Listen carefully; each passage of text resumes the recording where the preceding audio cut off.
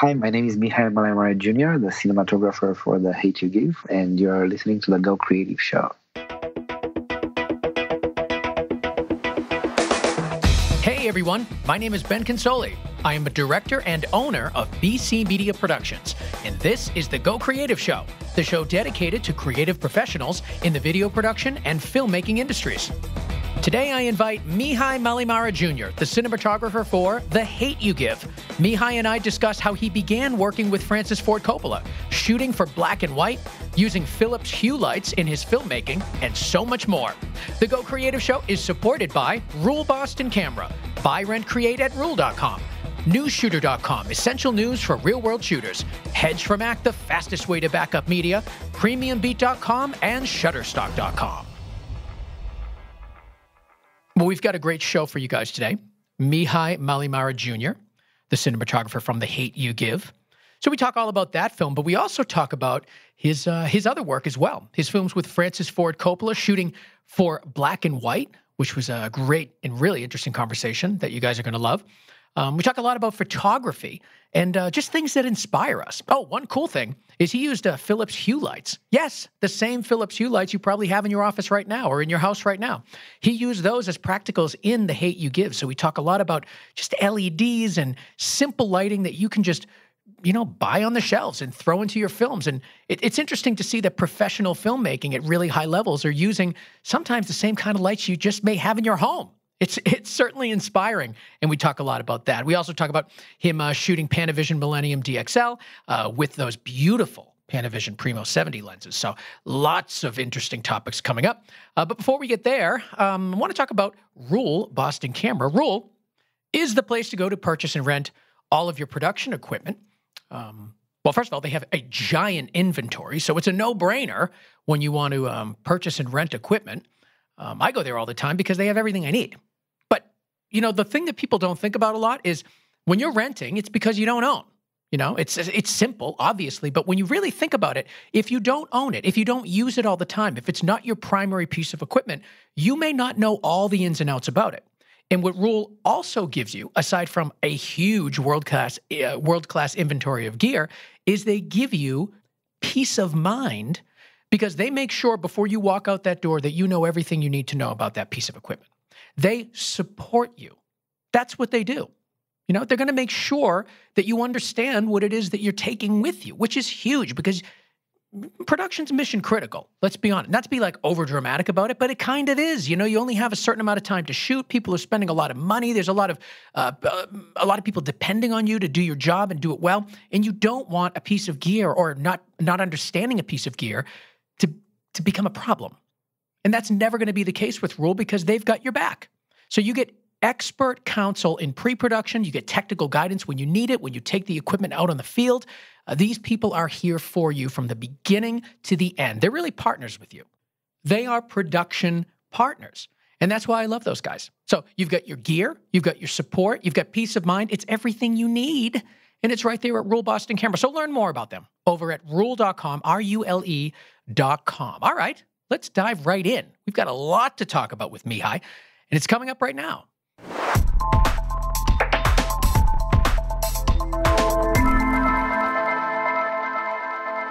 So I'm here with Mihai Malaimare Jr. He is the cinematographer for the new film, The Hate You Give, and we are so happy to have you here, Mihai. Welcome to the Go Creative Show. Thanks for having me. I'm really psyched to talk about The Hate That You Give, or The Hate You Give.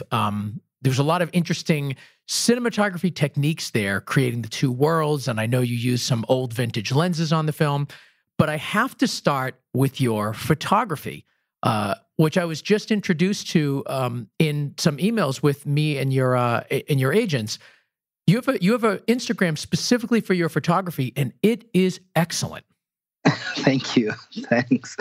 I guess it's kind of how I started. And first of all, that's why I use Junior in my name. My father, Mihai Malaimare, he's an actor in Romania. Oh. And when I was 15, so it was fairly easy for me to decide what I want to do very early on. So I remember when I was 15, I went to my father and I told him I want to be a cinematographer. And he's more of a theater actor, but he did a lot of TV and film back in the day, and he is very familiar with the whole industry. So he told me like, okay, you'd better start taking stills and read a bunch of books. And so when I was 15, I remember he enrolled me in like an after-school still photography program. And very soon after, I started building my own darkroom out of like old Russian equipment that part of it he owned and part of it I was able to find. And then what was really interesting is that the Romanian Film School was based so much on still photography. We had, for all 4 years, we had like an intense still photography class. And what's interesting about it is that it's for how long? How long was the class? No, I mean the whole program is 4 years. Oh, okay. But during all these 4 years, we had a still photography class, and wow, it was not only. It was a still photography class, but it was kind of evolving into all sorts of other things. For example, we were doing a photochemistry class, but we were learning about photochemistry, but in the same time we were using the dark rooms in the film school and experiment and learn how to read density on a negative and process differently and do all sorts of photochemical experiments. Yeah. So everything, and also our cinematography teachers, they had, I think because it was the cheapest way to learn, but it goes to the core of everything when you're talking about movies, and which is the frame. And what they were doing, for example, it was an interesting exercise. They were giving us a phrase, and we had to start from there, and with 10 photos we had to tell that story. And wow, that's a very cool exercise. Which was great because it was part of everything. Like you would learn editing because we had to glue those photos together, and you would see right away if cutting from one image to another would work or not. What was an example of a phrase? I'm curious now. I almost want to like do this with our Go Creative Show audience. I love that idea.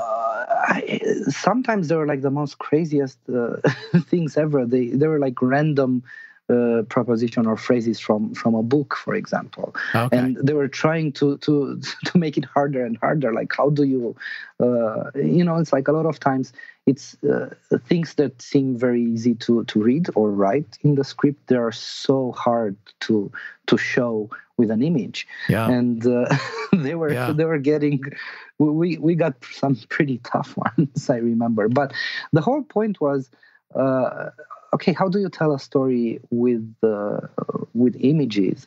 And of course, it's a different thing when you're talking about a static image and a moving image. But I think it's a really great exercise, and I think all these things kind of developed a crazy passion for still photography, and I'm obsessed with cameras now. I think I own 35 still photography cameras, and I mean the reason is that we were I think when I entered the film school in Romania, it was right after the revolution. So I grew up in a communist country and until 16. So I remember my first still photography camera was a Zenit. It was a Russian ripoff from a Nikon, and they were so poorly made, and we had so many. I craved for a Nikon all my life. So, and what was interesting, what it happened with all the digital era, the still photography cameras became so cheap, and it's like eBay and Craigslist kind of made me buy all these old still photography cameras. And yeah. You know how it is? It's like stuff that you didn't have when you were a kid and you really wish you had them. Yes. But now what is interesting about all this is that it's a really great way to test things, and having such a variety of formats and old lenses and things like that. And that's what I love about still photography, because you saw I barely use any lights. I just go for available light, street photography, and just it's a constant exercise that pretty much keeps you trained for whatever project it's coming. But also it creates a huge database. So when I'm starting a new project and I start talking with a director, I can show him. It's like, okay, this is how a 1950 Nikon lens looks, and this is how a modern Hasselblad lens looks. And it's like, it's so easy because you can talk about visual style a lot, but I think it's so important to show somebody an image and try to figure out if that's what they want or if that's appropriate for the project itself. And it's I love it. I think it's one of my it's kind of, I'm trying not to be a collector. I keep it as a hobby, and the rule is that I have to use. If a camera doesn't get used for a month, then I'm in trouble. So because then I have to sell it, and I don't want to sell it. So it's one of those things. And when you have so many cameras, you tend to use the latest one, the newest purchase, for like a week or two. But then it's funny, like you get back to I have a what's the one that you keep going back to? It's hard to say. I started with Nikons, and for a few years, and I mean the whole buying spree kind of started when I was working with Francis Coppola on Tetro, and the reason was we knew we wanted to shoot digital, and we knew we want a really luster black and white image for that project. And then at that time I had, I think, a Nikon D200, and I was like shooting a lot of black and white and with that camera. But then I was like, okay, I remember, like, how do I make a digital image look like a Ilford black and white image? And then I started buying, and I bought an F5, and then I bought an F4, and I started shooting more film and try to figure out how to simulate that in Photoshop with images from the D200. And like that was the starting point for buying a lot of cameras. Now, after a few years, I started, because I wasn't interested in rangefinders for a long time. And it's funny. It's like you get that impression that if you're not seeing exactly what you're gonna get, it's not as precise as some people think. But the rangefinders have an amazing quality and amazing beauty to it. And it's like, only if you think about like all the great still photographers were doing with Leicas, and like that should start you. So I started slow. I started with cheaper rangefinders, but what a rangefinder does, because it doesn't have the mirror, the lens is so much closer to your negative that it's so much sharper and so much more interesting. And it's a nice training, because in your optical viewfinder you won't be able to see the depth of field like in a single lens reflex camera, but it makes you think about it more, I think. And it's just like it's a nice exercise. So it must be almost like, well, I mean, if you're familiar with using the rangefinders, obviously you are. You've been doing it. I'm sure you sort of just know what it's going to look like, even though you're not necessarily seeing it.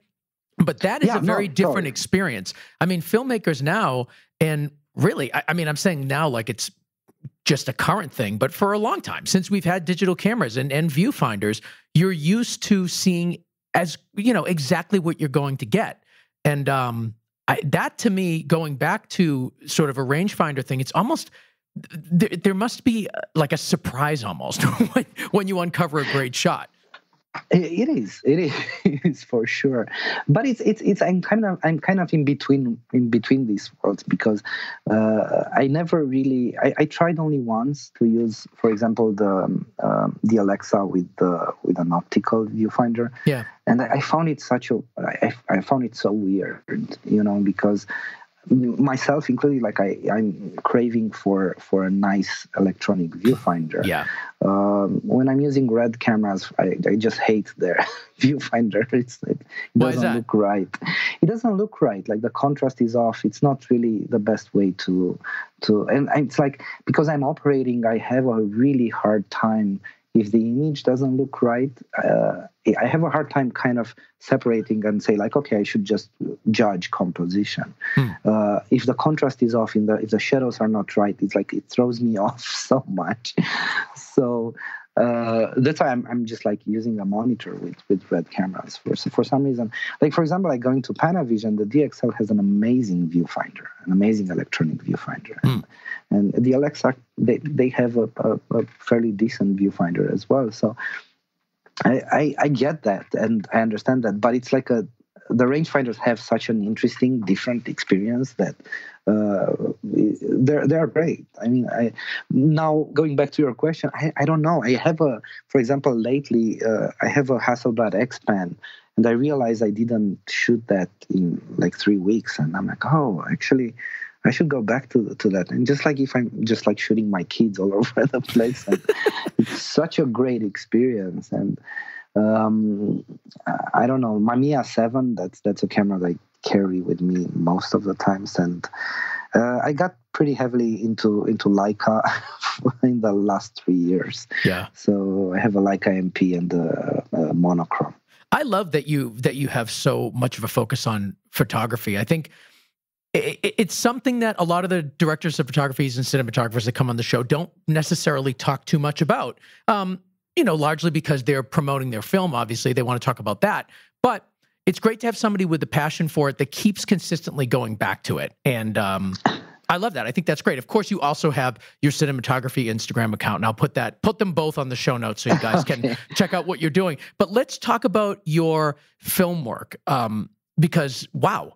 What a reel that you have. I love your commercial work. I think it's fantastic. I'm just sort of skimming through your site, and you've got so many great titles on your resume. It's incredible. And of course, your work with Francis Ford Coppola. I'd love to talk about that because you were a filmmaker in Romania, and then all of a sudden you're now working with Francis Ford Coppola. I mean, I'm sure there were many steps in between, but that is an incredible story and opportunity that came to you, and I'd love to hear about how that happened. It's such an unbelievable story. It's funny. I think at that time I've done only a bunch of shorts and 2 features. And all in Romania, right? Yeah. Yeah. They were all like Romanian productions, and there were like 2 of the shorts were kind of part of what it was called the Romanian New Wave, and it was interesting. So like we started, but we were so young, and I heard that Francis Coppola is coming to Romania, and like he wanted to interview people, and then I heard that he wanted to do something that even I thought was like, oh, that's kind of strange, but it's interesting. There were so many parts in the movie. He had a hard time choosing all the actors, and what he did was really interesting. He took like I think 3 or 4 pages from the script, and he wanted to do a test 10 days with different cast every day for the same 4 pages, and then he realized he has to choose his cinematographer in the same time because he wanted a full Romanian crew, and I remember meeting him and showing him some of my short films, and he invited me to be part of this test. And at the same time, I knew that a bunch of other people were, like 2 of them were my teachers. They were like really experienced cinematographers compared to me. And I was 29 at that time. So in my mind was that there is no way I would get this job, and I should just enjoy 8 hours of shooting with Francis Coppola. So having that mindset, I think I just did what I knew best. Yeah. And I think he liked the inexperience and the youth and the like craving for new equipment I had at that time. So a month after, I received an email from him saying like, okay, this is the script and this is how I usually like to work, and I would like to work with you. And I was like, oh my God, it's happening. Wow, you must have lost your mind. The movie we're talking about is Youth Without Youth, right? Yes, that's correct. And this was your first of a few films with Francis Coppola. Yeah, we did Youth Without Youth, and the way Francis works now, it's really amazing because he finances his movies, so in this way he can work with a really small crew and for a long time. He was in Romania for almost 2 years, and after we finished Youth Without Youth, I was kind of finalizing. I think I was doing the DI for Youth Without Youth in LA when he told me like, "Oh, I have a new project. We're flying to Argentina in a few weeks," and we went to Argentina to shoot Tetro, and there was another 2 years experience because we prepped pretty much for 8 months. Wow. Because what it happened, it's like usually like when you go with a movie overseas, you just go hire a production company and they will bring you the crew. You do a bunch of interviews and you're ready to go.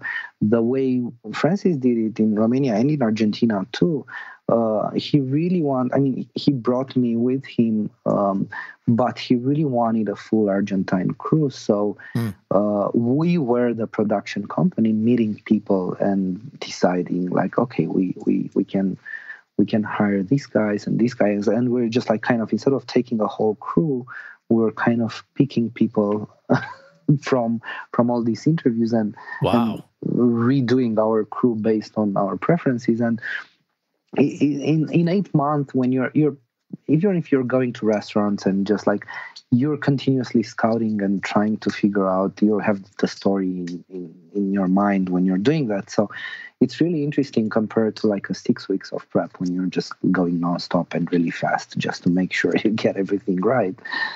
When you have so much time and then you shoot for a month or two and then you stop and you edit a little bit and then you shoot some more, like it's a really different process, but it's really interesting. And I think everything is more calm because the like his attitude on set was like, oh, I didn't get it today, we can get it tomorrow and maybe even better. So it sounds like a good working environment. It is, and it's very creative from that perspective because it's always like, no matter how big or small the budget, you'll always be pressed of time, and it's like it's funny how there's never enough time, no matter how big the budget is. But I never felt that with Francis, just because the approach was so different. And he's so good at like putting you in a spot where like, let's try this crazy idea and let's try that, and like, how about that? But he's always in the same time he's a very good listener as well, and like he wants you to bring stuff back. And Youth Without Youth, it's a beautiful, beautiful film. The images in it are really, really nice. And then you transition to a black and white feature. Well, actually, two kind of black and white features in a row almost. And so there are certainly differences between the two, but they are Tetro, black and white entirely, and Twixt. It's sort of a blend. There's some color in there. There's some sort of supernatural looking environments there. And it's, I mean, talk about three completely different feels and looks back to back, working with the same director. I mean, that must, what a great beginning to, an incredible feature film career here in the States. Thank you. Yeah. I mean, Francis is amazing because I think he's at that age where like he doesn't have anything to prove, so he's just enjoying shooting movies now, and he's just like trying to experiment and trying different things, and it's just like, it doesn't matter if you fail. It's like just like you tried something, and the process itself is amazing. Talk to me about shooting for black and white a little bit. It's interesting. It took me a while, and I was trying to figure out a few things, and then especially that I had so much darkroom black and white experience. In my mind was we'll just shoot black and white just to make sure. And at that time there wasn't a monochrome digital camera available. But what I realized, there is a process in Photoshop, for example, going back to still photography, where if you want a black and white image, the black and white sensor, it's a different thing, and like it can give you so much more sensitivity and all that. But what it's interesting about shooting a color sensor for black and white is that when you go in Photoshop, for example, you can choose your channels. And for example, if somebody has a red shirt, you can, by just adjusting the saturation of the red, you can make that shirt a darker or lighter gray. And that's kind of what I did as well, because we were monitoring black and white on set, but we shot everything in color. And of course, shooting black and white, it's such a blast, because you can mix tungsten and HMI and color temperatures. You can go all over. It doesn't matter. But you would have to realize that the audience will be so much more focused on composition because they're lacking that color element there. So it has a lot of interesting things. But that's kind of what we did. We shot color for black and white, and in the DI we were able to adjust on certain channels the saturation, basically translating into a darker or a lighter gray for certain colors. It's interesting that you say the audience's focus is more on composition when color's removed. And I think you're right. Does that change the way that you shoot anything, though? You're always going to be framing things correctly. You're always going to be making things look the best that they can. But does it change the way you shoot, knowing that it's going to be black and white? I think it should, yeah. It did for me, for sure. There's a great book that I always bring it up. It's called Art and Visual Perception by Rudolf Arnheim. And what it's interesting, like he talks about the tools we are using, even if it's about still photography, painting, or movies.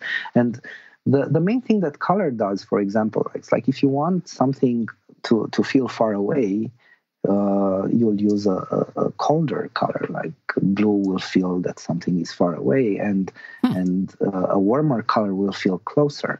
So from that perspective, that tool is non-existent in a black and white image. So you have to work with shadow and lights, which kind of they do the same thing. Like shadow seems further away, light seems closer. Yeah. And it's like just alternating these shadow and light patterns, you will have a sense of depth. Where with color, the same. If you alternate different colors, you'll kind of have the same type of depth. So it's a tool that you don't have, and that's why I think you have to rely more on composition and light, but not for every single shot. It's like just having that in your mind, and I think you realize that it's like, yes, framing and lighting becomes really important. And texture, the texture of the wardrobe and the locations, and you're focusing on things. I think as a viewer, you're always focusing on those things anyway. But when it's black and white, one of your not really senses, but something's removed, so everything else is heightened in a way, and and that's really important.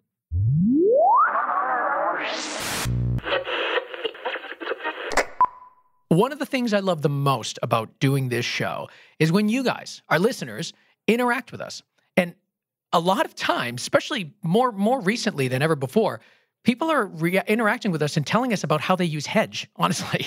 Like they're sending us photos of them using Hedge on set. It's so cool. Now, for those of you that don't know, Hedge is a backup software for filmmakers. I use it all the time. I've posted photos of me using it. I'm using it right now. It's actually going on in the background as we speak. Now, I use it because it's a simple backup software, and it's faster than the Finder. It's super reliable. I can import multiple sources and send it to multiple destinations. So I've got all my camera cards, I've got my audio cards, my behind-the-scenes photographers. Everybody's giving me media, and I'm able to import it all into Hedge and send it to however many destinations that I choose. And usually I do 2 different hard drives.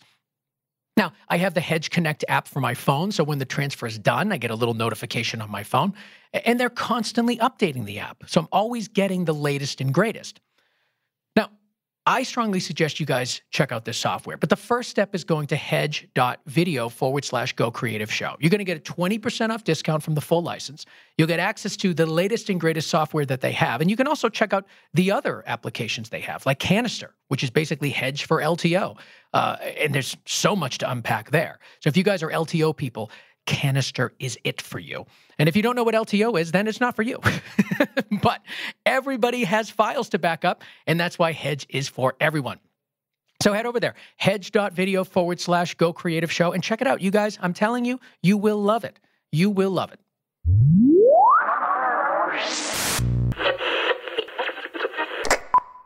Let's talk about The Hate U Give. Sure. A critical acclaim, fantastic film. Again, something completely different from the films that we've focused on here. And honestly, I'm kind of seeing a trend with your work. When I look through your photography work, there's so many different styles. Like I can look through this and I see like little peeks into the other films that you've worked on. It's like this big culmination of little pieces of anything you're interested in, but also something that feels like the films that you've worked on.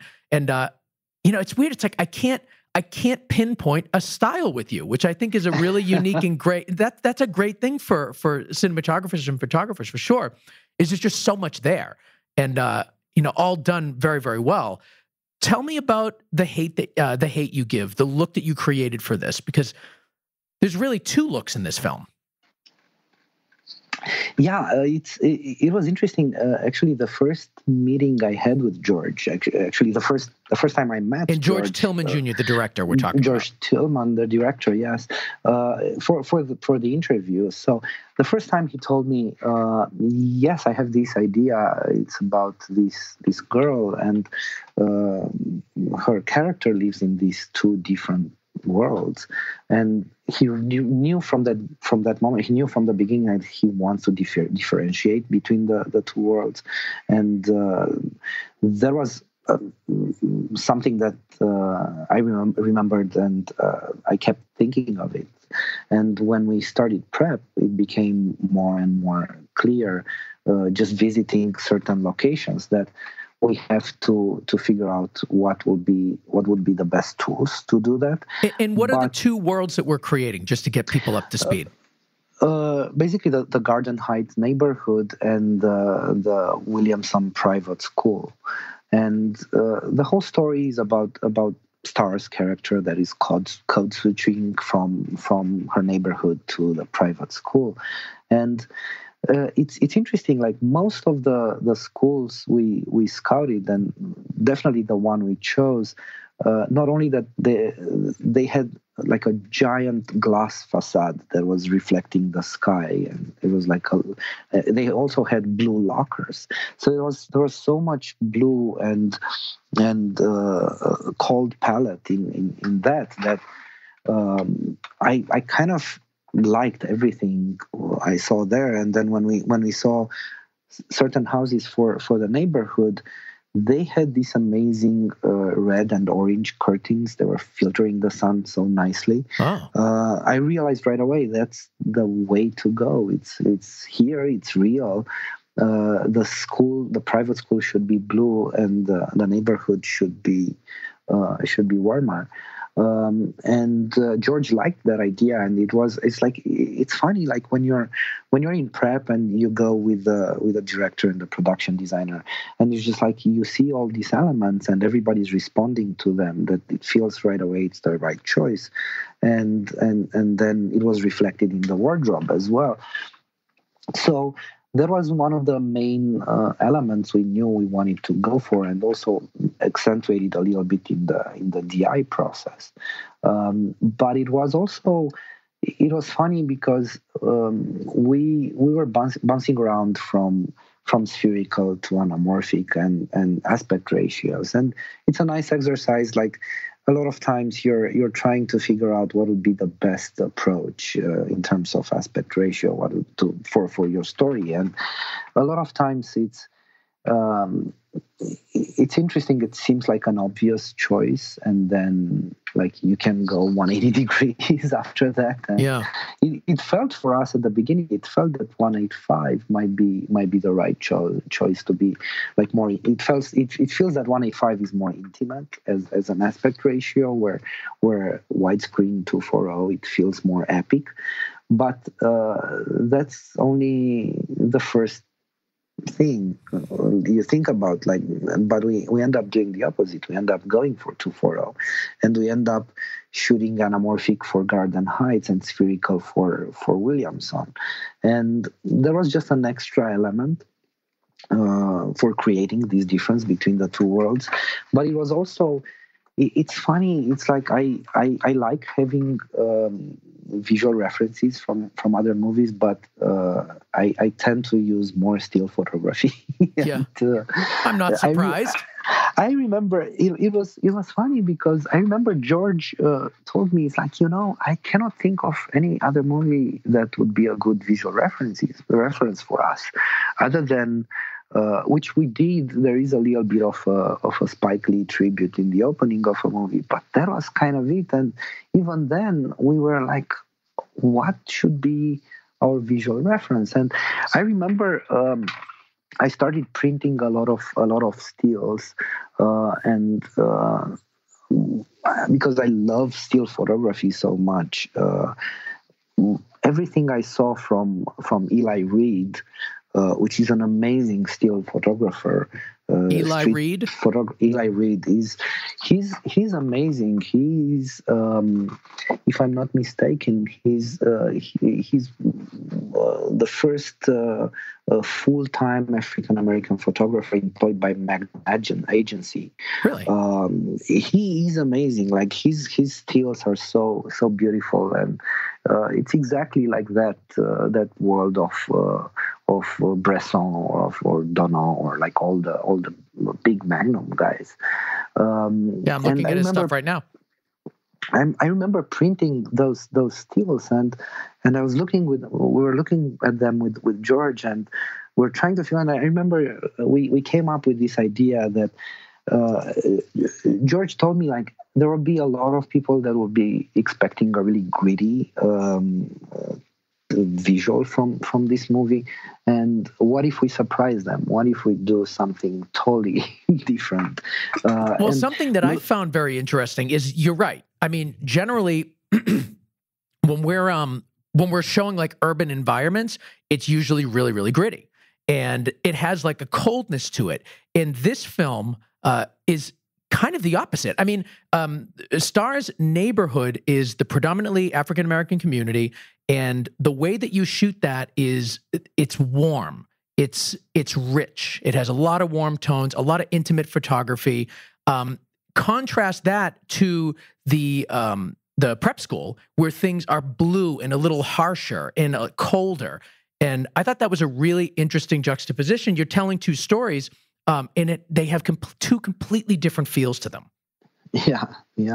And what I remember, what was really interesting was that we were looking at all these Eli Reed photos printed in my office, and I think talking to George, we realized, like, we both like contrast, we both like dark shadows. Yeah. But and I remember the idea that came from that meeting was we need to be like an Eli Reed photo, but printed on really high gloss paper. So in my mind, that was definitely we have to go anamorphic, because an anamorphic lens it can give you that, and compared to a spherical lens where things are not as glossy. Even it's a certain, like, the spherical will give you sharpness, will give you definition, will give you all that, but like it will lack that velvety glossy.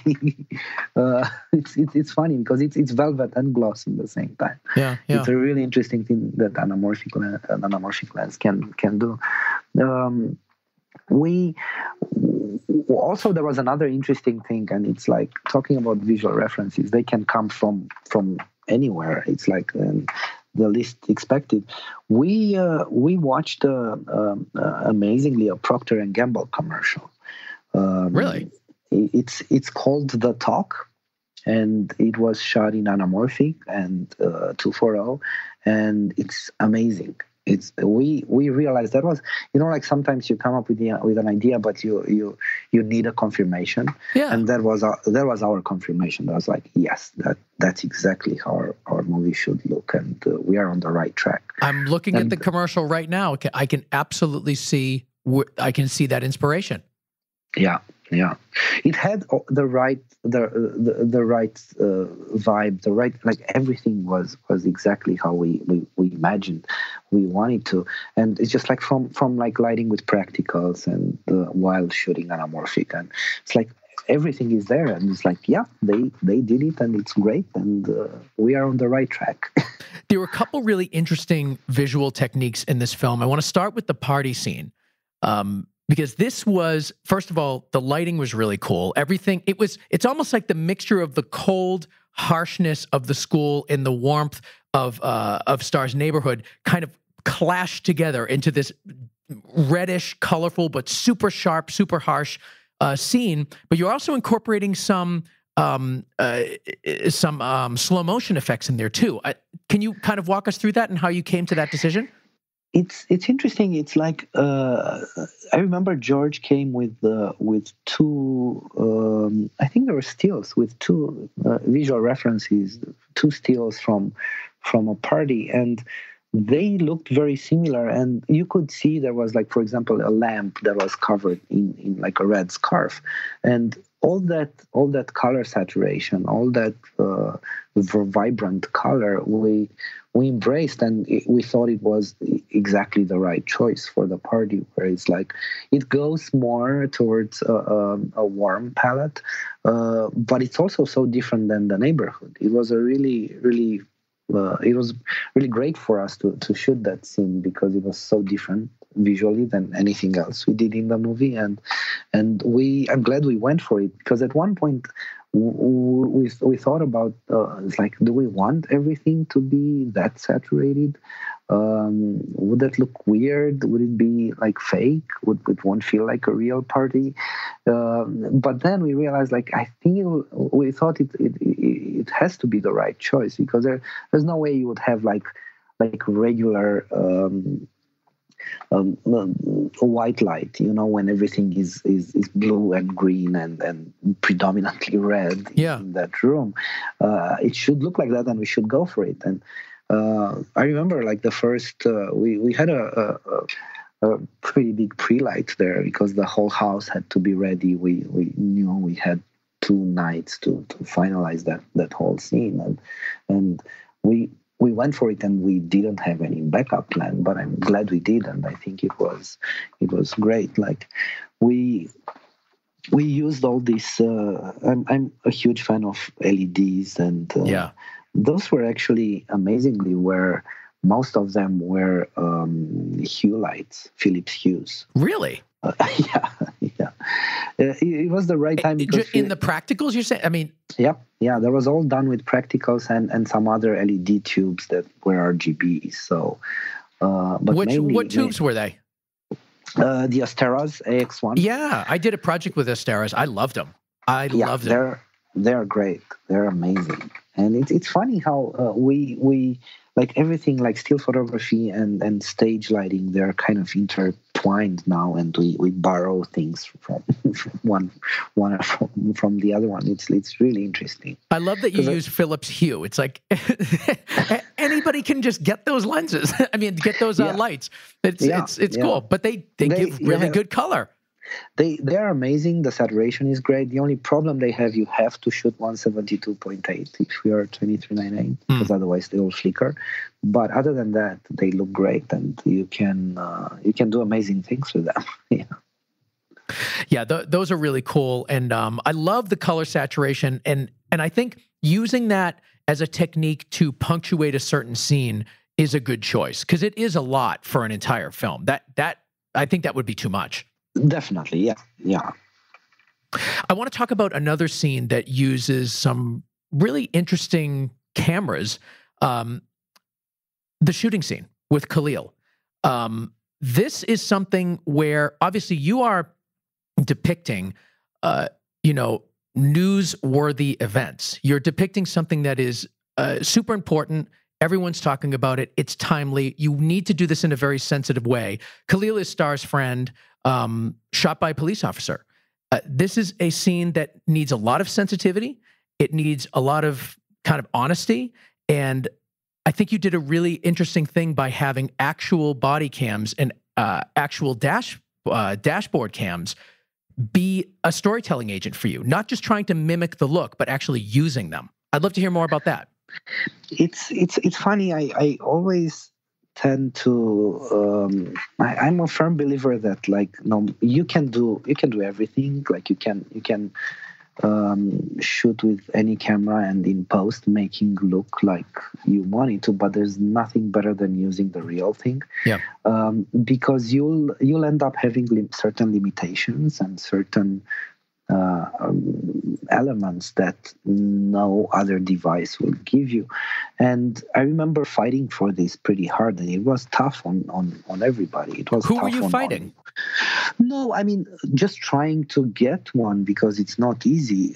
Like, to get a dashboard cam that it's working. Oh, okay. To get a body cam, it's just like trying to figure out how to do it and to work with it. And it was tough on props. It was tough on my DIT. But then they all realized it's so different than a GoPro, for example. Like, there are a few things. It's like it has an infrared mode.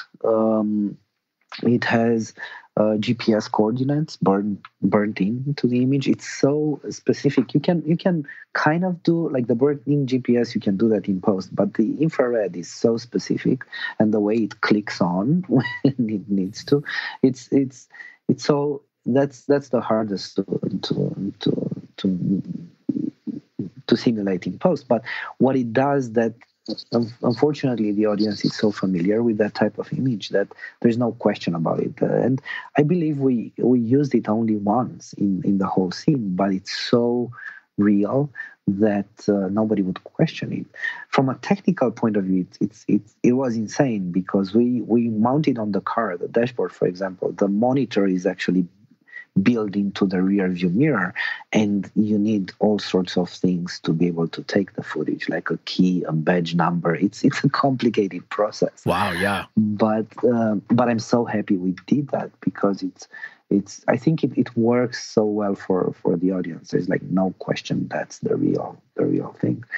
And for that scene, I remember George telling me that it's pretty much for the whole movie, it's so much about Star's character that we came up with this rule about camera movements, and the rule was that Star's emotions will dictate if we should be handheld or Steadicam. Yeah, I read that. I read that about the film, and I'd love for you to elaborate on that a little bit more. What does that mean to you?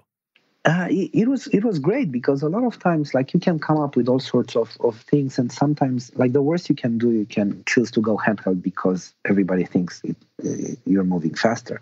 I think it was a great thing that we came with this rule really early on. And for example, what it did, George knew that for Khalil's shooting scene, we wanted to be in the car and experience how it is, like, from Star's perspective, and see everything from her passenger seat.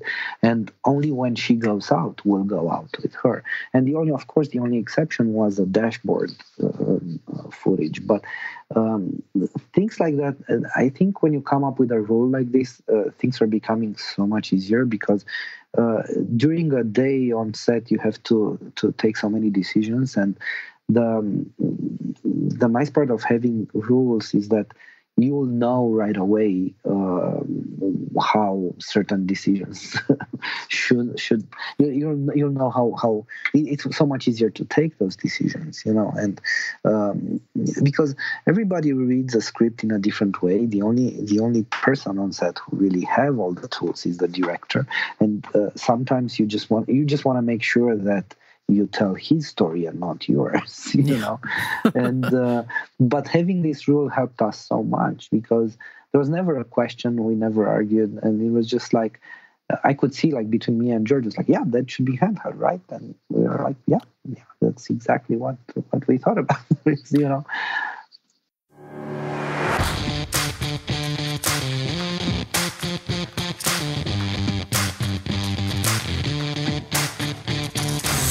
You are listening to the PremiumBeat.com Song of the Week. It's called Hot Shot by GYOM. Premium Beat is where to go for all of your royalty-free music and sound effects. You get access to their collection of thousands of royalty-free tracks over there at PremiumBeat.com for as low as $69 a track. Now, here's the thing. It's not just the individual track. You get cut downs, you get loop sets, and now you get stems, which is huge. So you can actually access the tracks within the song, the drum track, the bass track, however the stems are separated for you. Now, what does that mean? It means complete customization to make sure that the song that you love fits your project perfectly. So it's all over there at PremiumBeat.com. Check it out. Of course, you can get directly to this particular song, Hot Shot by GYOM, by going to our website. So there you go. 2 different options to get all the music you want. And lastly, let's talk about Shutterstock.com. Shutterstock.com is where to go for your royalty-free video clips. They've got over 8 million of them, and a lot of them are in 4K, which is great. I know a lot of you guys are certainly shooting in 4K, capturing in 4K, but more and more we're delivering in 4K too. So you want to have stock footage that matches your output, obviously. And you're going to find great stuff over there too. Now, what I do is I go to Shutterstock, I go to footage, and I click on their curated collections. Because when you go there, right, there's so many clips on Shutterstock. But when you go there, you get, as a good starting point, they kind of put together these really well-curated collections of all different categories. And most of the time, what I'm looking for is kind of already in these lists of categories. And that's a great place to start, because once you find a clip, you can find other clips that are similar to it, and you can just have a blast going down the rabbit hole and finding all sorts of goodies on Shutterstock.com. Now, of course, they have music and they have images as well, but I mostly use it for footage. And there's so much out there that is fantastic. So I strongly encourage you to check it out. Now, another thing that's new is this Shutterstock Select section, which is their really high-end cinematic collection of footage. Now, this stuff is gorgeous. Yes, you pay a little bit more for it, but it is worth it. It's absolutely gorgeous. And that's also separated and curated into really great categories. So if you haven't checked out the Shutterstock Select section, oh man, you got to check it out. If nothing else, it will inspire you because the footage is beautiful. And that's what you want. That's what you want. You want variety, and you want quality. And that's what you get at Shutterstock.com. So head over there, Shutterstock.com.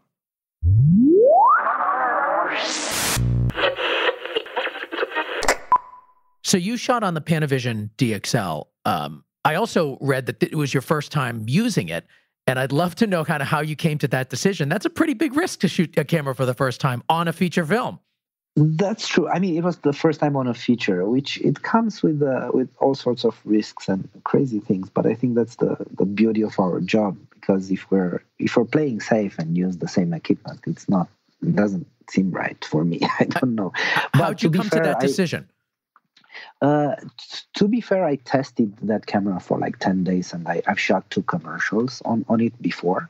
Oh, okay. So it wasn't like it was really virgin ground. It was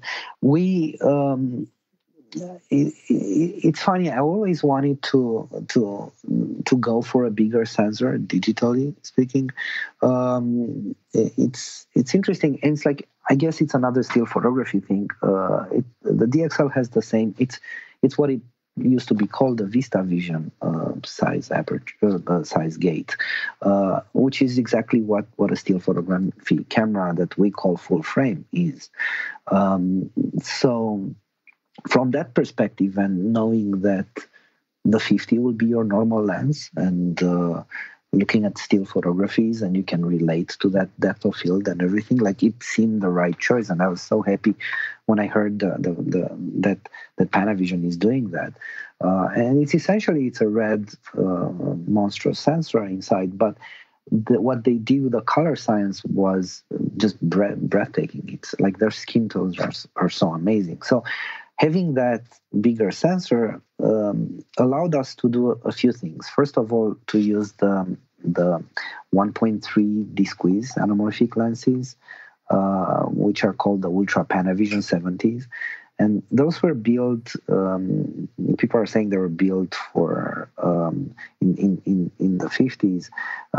They were built for covering a 65 millimeter 65 millimeter film. So they will take the 2.0 aspect ratio and squeeze it to a 2.70 aspect ratio. So they can cover way more than a VistaVision format, but they're so interesting. Like everything is like so different than any other modern anamorphic lens.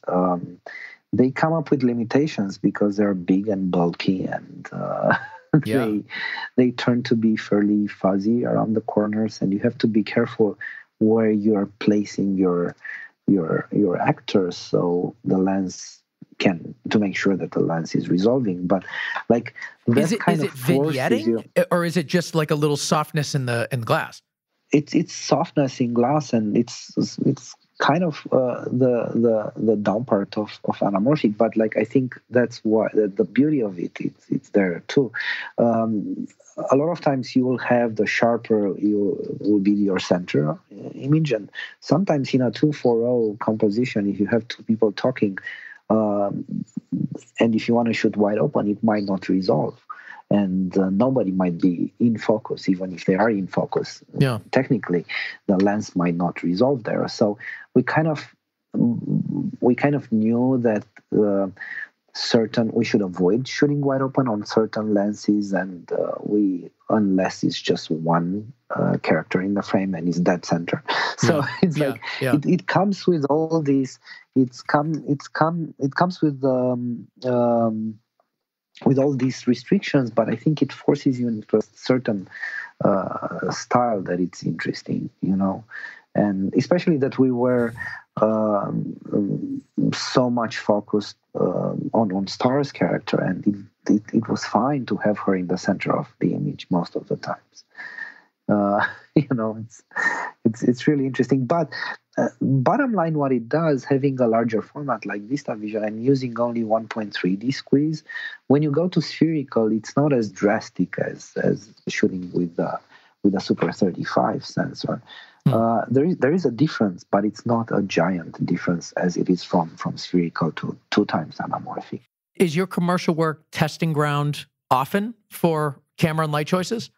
Kind of is. I mean, it's at least I don't know if like when I used it the first time, I felt it was right for that. It was an NBA 2K commercial, and it felt right. I did a bunch of tests with these lenses. I kind of like always wanted to use these lenses, and that felt the right choice for that commercial, and.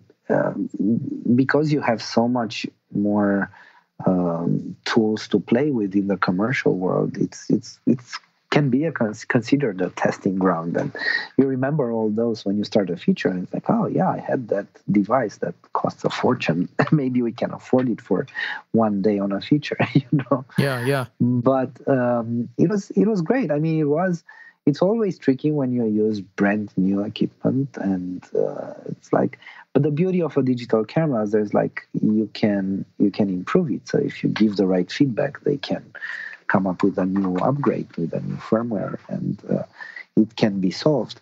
We didn't have giant issues, but we kind of had a few power issues and things like that. And of course, you need a really good crew, and luckily I have my DIT Eli Berg who jumps in every crazy idea I have. He's trying to solve it. And it sounds like it. You're like, I want real dash cams. I want real body cams. Make it happen. Yeah, pretty much. But he I want to use big heavy lenses. Well. Make it happen. Yeah. I mean, I was really lucky with the crew in Atlanta as well. Like Eli has been working with me for like the last 8 years. He's my main DIT. But in Atlanta, like Max, Funkera, and Ryan, I think they were like amazing first ACs, because a lot of times you throw them under the bus with all these lenses and all these crazy ideas and shooting wide open, and it's like, yeah, deal with it. And they're like, okay, let's see.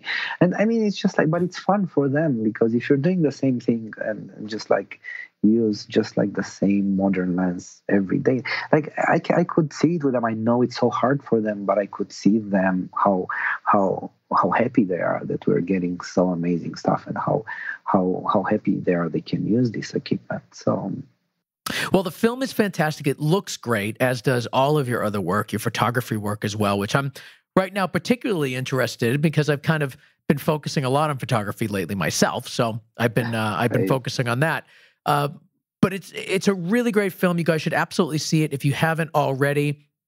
And thank you so much for being on the show and giving us some backstory about how you made these visuals a reality. It's always so interesting to hear what's in the mind of the cinematographer and the choices that they make. So we're thankful that you came here and shared that information with us. Thanks for having me again. Where can people go to learn more about you and your work? I'm still trying to update my website a little bit, but I think Instagram is a good place. Perfect. And we will put both of your Instagrams on our show notes, so you guys can go and check him out and follow him and share all of his great posts. Thank you so much for being on the show. I really appreciate it, and we'll have to have you back for your next big film. Definitely. I'd love to.